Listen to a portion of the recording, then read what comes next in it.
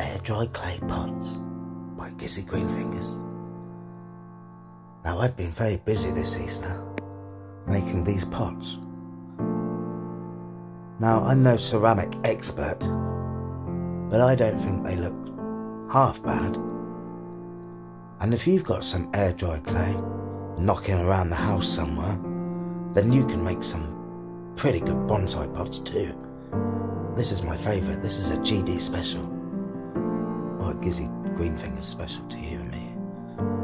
And this one, well, I'm going to paint this bad boy blue. And you wait in the next segment, that's going to be blue. And the thing with air dry clay is you need to waterproof it, because they are not waterproof in the slightest. So the first things first, you need a decent sealant for your air dry clay pots. But they look good. I'm happy with that. I can work with these, I can use these. Now, I bought a 12.5 kilo bag of air dry clay for 20 quid.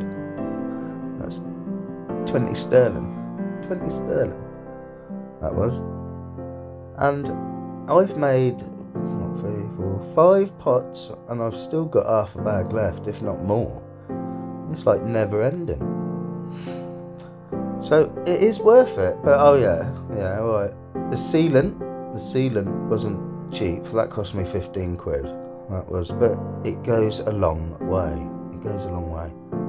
Now, if you want to watch me making one of these pots, then just leave a message and say what pot you'd like to watch me make, and I will make that pot to prove to you it's a Gizzy Greenfingers special. But yeah, I know, I'm special. It is special. But that's what makes them look rustic, you see. Oh yeah, the rustic pot. And that is the stuff I use. They are tondeitched. And that is a very good sealant indeed. And I think the pot at the back, we will seal that today and paint that one blue. Oh, he painted it blue. He did it. He's done it. Told you I'd do it. That is staying that, because that still needs to dry out, that one. And this one, I have put the sealant over it. Can you see that little shimmer in the sun? Shimmering away. That's right. Oh, look at that. That's been sealed all over. And it has to have a perfect seal all over, because it needs to be completely waterproof. Not so bad if you have it indoors, because you just make sure you've got the inside waterproof, if not anything. And this, I used an acrylic paint with this one, and I think that's waterproof anyway, but I doubled it up with that sealant, and it gives it that shine. I'll just show you. Oh, look at that shine. That shine well.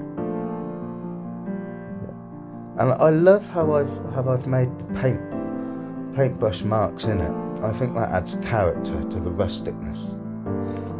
I'm talking bullshit. But that will give it another element of waterproofness, which will make it last a lot longer. So we get to the outside pots. This is outside my window, and it's very, very wet today.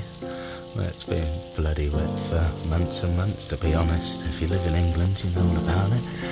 So this is my Pigeon of May. That's doing really bloody well. But the air dry clay pot I used, well, me being numbnuts, I tried to pick it up with all the weight in like that, and it went ugh. And if you look closely, yeah, that all broke away.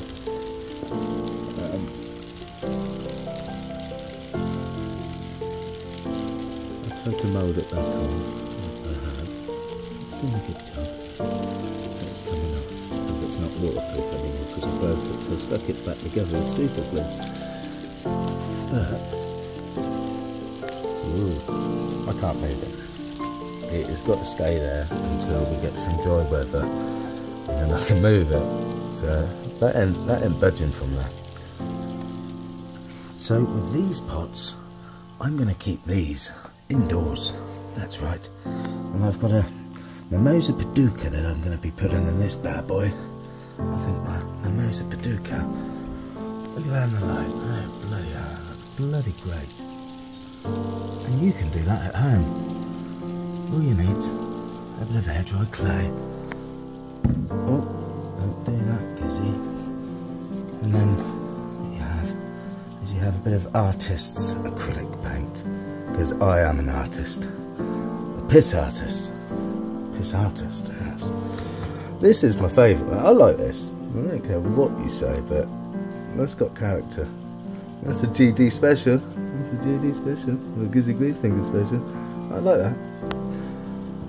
And to be honest, I like this stone effect. And if I'm going to keep it indoors, what I will do is I will waterproof the inside and leave it like that, because I like that effect.